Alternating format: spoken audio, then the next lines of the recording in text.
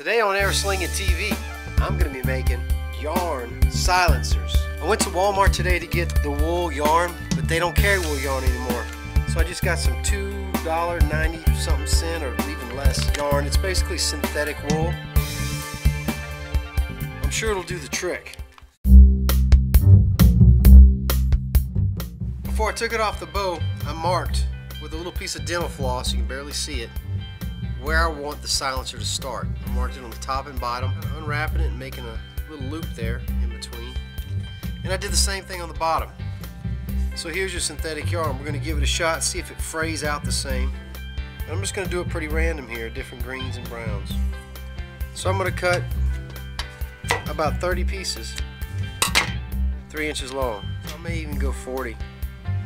But I'm just going to go ahead and let these colors come in and out like on this yarn has, and we'll just make a multicolored big yarn ball silencer.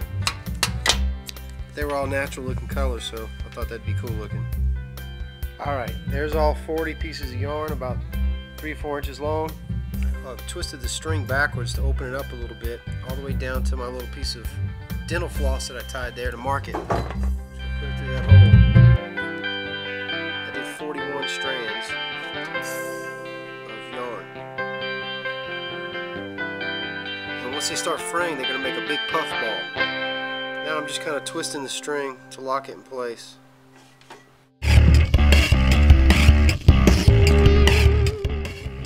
Grab the whole cluster, move strands of yarn, put it through,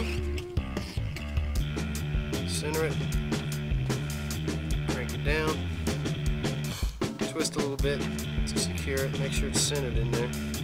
Okay, now we're ready to go ahead and put the string on the bow.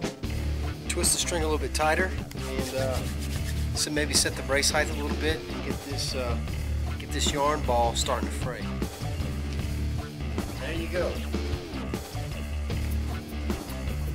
Kind of even up the length a little bit. Doesn't really matter.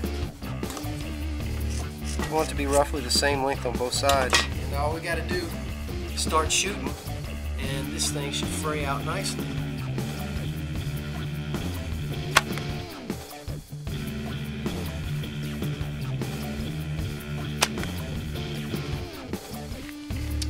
Go. 2 shots, you can see it's starting to fray already. Synthetic yarn does work as good as wool. So you can see where we're headed with this. This is after about 50 or 60 shots. Not a perfect ball yet, but we're getting there. I kind of trim it up too as I go. And after a couple weeks of shooting, this is what the synthetic yarn silencers look like. Thanks a lot for watching Air Slinging TV. I'm Ty, and we'll catch you next time right here. Tight groupings.